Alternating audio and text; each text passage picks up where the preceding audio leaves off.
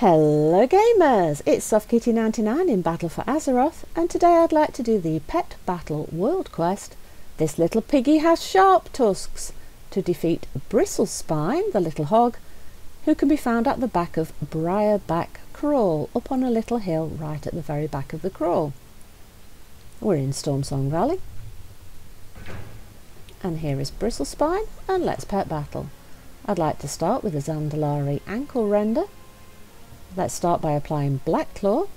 That buff will add additional damage to the subsequent attacks for 3 rounds. Then use Hunting Party. Hunting Party hits 3 times a round, and each of those hits benefits from the Black Claw buff. By the time Hunting Party has finished, your pet will be dead. Bring in another Zandalari. In this case I'm using a Knee Biter, but you can use any combination of ankle renders and knee biters. As long as you've got 2 of those, it doesn't matter which ones, because they have the same moveset.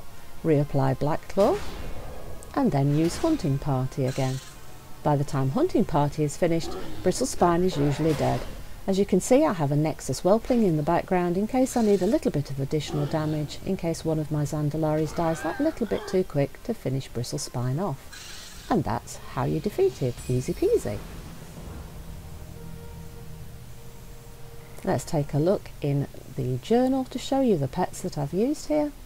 As I said, you need 2 Zandalari ankle renders or knee biters. It doesn't matter which of the 2 you use, because you want to use the moveset, Black Claw and Hunting Party. I've also got Leap in there in case they live long enough, but Black Claw, Hunting Party twice should finish the fight.